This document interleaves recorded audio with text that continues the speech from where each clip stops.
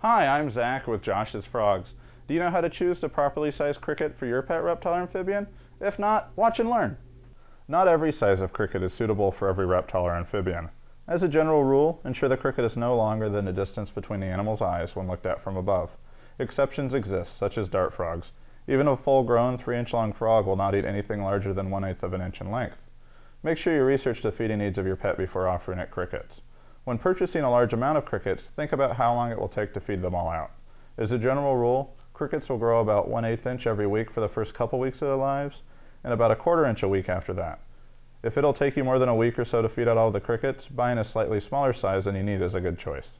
Looking for that perfect product for your pet reptile or amphibian? Well, look no farther than joshsfrogs.com.